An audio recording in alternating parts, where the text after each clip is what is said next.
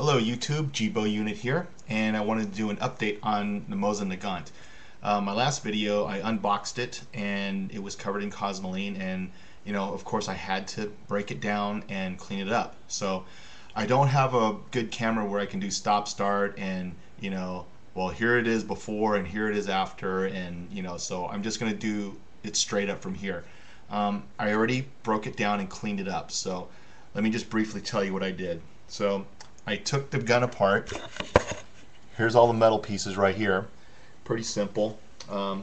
Also wanted to show that I do have the receiver here. Here's the receiver. Got it all cleaned off. Look at that muzzle. Nice. And here's the receiver right here. Got it cleaned off. All lubed up. Okay. Parts are working real well, just like brand new. And so with the metal pieces I used Simple Green. Okay, Simple Green's real good to use. It is a degreaser, and I used boiling water. What I did is I used a big plastic tub, put boiling water in it, and I dumped some Simple Green inside in the water, and you could see I didn't use very much at all. So and I submerged all the metal pieces here in that tub. With the receiver, I ended up just putting it in the corner of the tub, and I would just put water on it, the Simple Green stuff, and I would scrub and take time scrubbing this thing off. So basically all I used was a brush like this, and you can see it's kind of stained up with cosmoline, but all I did is I took each of the pieces, and I scrubbed each one of them and left them in the Simple Green in water and rinsed everything off, and they came out great. So what I ended up doing to further clean it is I used some oil from my gun cleaning kit, and let me just show you. I did use CLP break free. So what this is good stuff. I use that to kind of clean off the metal pieces at first, because the product that I'm sold on is Ballistol. This is the stuff that I really like, but I wanted to use a CLP break free because I'm not going to use it very often anyway because of Ballistol. So what I did, I used a CLP to clean up, to pre-clean everything, wipe it all down, including the barrel. I did use, this is the cleaning rod. I did use the cleaning kit that came with the rifle, clean out the barrel, and it worked pretty well. And after doing that, I went ahead, wiped them down, and then I treated all the metal with Ballistol. What I did is I ran wet patches through the barrel. After I did that, I treated all of these things, wiped down all the metal pieces with Ballistol, so that according to the directions and the write-up on Ballistol, well, maybe with any oil, but particularly Ballistol, it'll find all the cracks and crevices microscopically, bond with the metal, and make a protective coating and covering of the metal, help prevent corrosion. So that's what I did with these. I kept all this wet and with Ballistol. When it comes time to putting this together, I'll wipe everything off, do minimal lube, and put the rifle back together. Okay, so next piece. Well, I won't go over it. Well, I did, just wanted to show that I did also treat the leather with Ballistol. I've got, this is kind of cool. A lot of people who got their Mosin-Nagants got two of these pouches. Okay, two sets of these. I happen to get one of these and one of these, so they do match. They do seem to go together, and it's cool. This one, I just use this for my toolkit and the oiler can. I did get that oiler can cleaned off. It was full of Ballistol, full of cosmoline, and got that cleaned off, and I filled the two chambers, one side with CLP and the other side with Ballistol. Why? Because what am I going to use the oiler can for anyway? So got it in here. This one is empty. Like I said, I'll use this for ammunition with the stripper clips. I don't know how many or how it'll fit in here, but I'll figure that out. Okay, so, alright, so now the metal pieces are treated. I went ahead and cleaned the stock. I did see another video. I used that same plastic vat filled with boiling water, but I did not use Simple Green. No. I didn't see a single video or a single recommendation to use this on wood. So I did not use that. But what was recommended is Cred Cutter.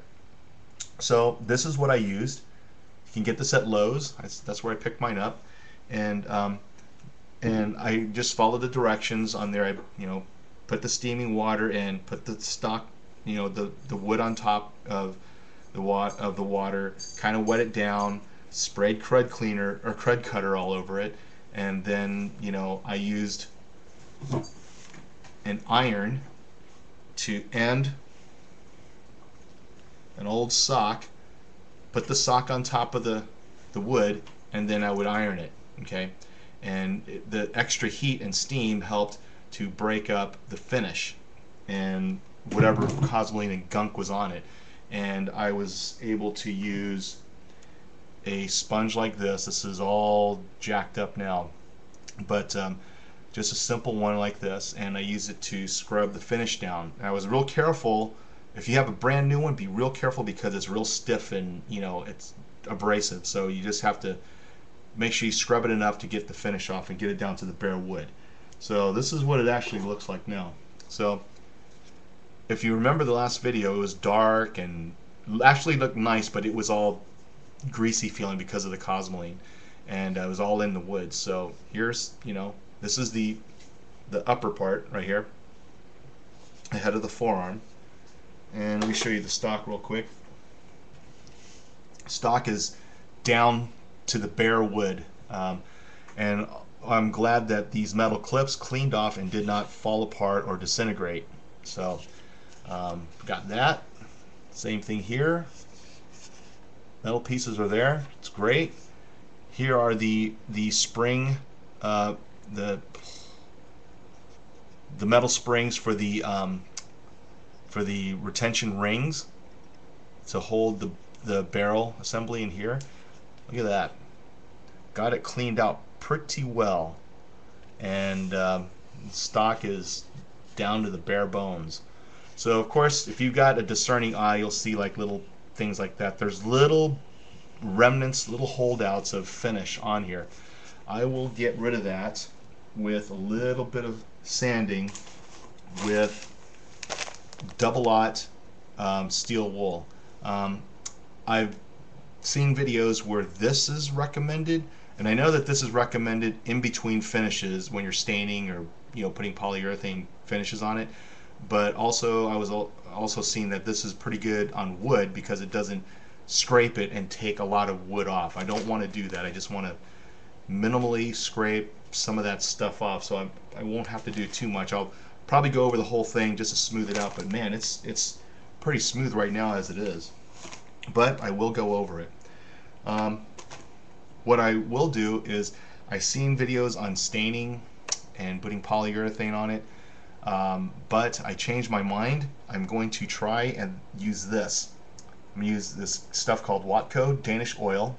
It's a finish, and it stains, seals, and protects. Penetrates deeply. Will not crack, chip, or peel. Okay. Alright, so hopefully this stuff will work. It was recommended. I told the guy at Lowe's what I was thinking about doing, and he recommended this stuff because I want the wood. I don't want a shiny finish yet. I want to see what this is like with just a natural wood feel. And he said that I could always use this and still put a polyurethane coat on top of it if I wanted. But this is a dark walnut, so it is going to darken the wood. It's supposed to sink into the wood and harden inside, so thus sealing the wood after penetrating it. It says that it hardens in the wood, not on top of the wood. So that means that it's going to hopefully sink in and make a solid shell. So it says that in the future that you can reapply this.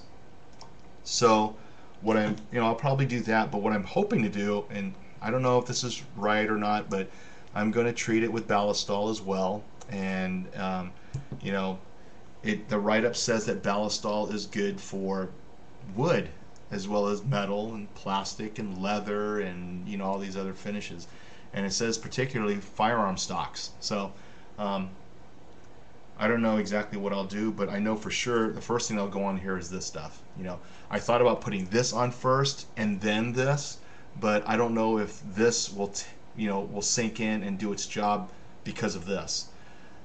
So I'm going to use this first, see what happens. So anyway, hope that was informative. I will make another video probably of putting it together or showing what the stock looks like after I stain it. So anyway, hope that was informative, and I will see you in the next video. Thanks. Take care.